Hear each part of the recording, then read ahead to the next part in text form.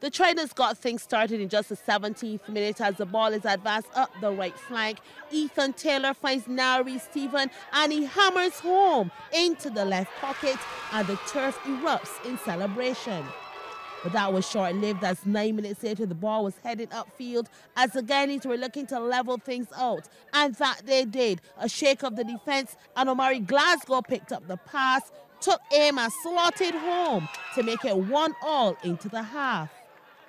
And the Guyanese picked up where they left off. We're now 59 minutes in and the attempt to snatch the lead was being created. Initially cleared by the Tridents defence, but not effectively so. And Glasgow, the man again, turns it past the keeper. The men in green are up 2-1.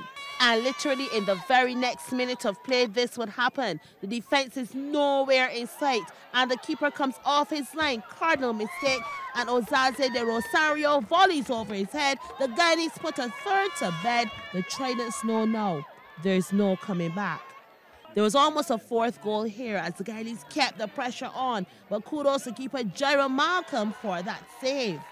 But with persistence, the men from the land of many waters would achieve that 4-goal scoreline. 2 minutes into extra time, Enoch George sealed the deal.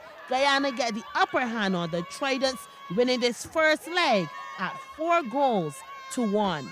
Anne-Marie Burke, CBC Sports.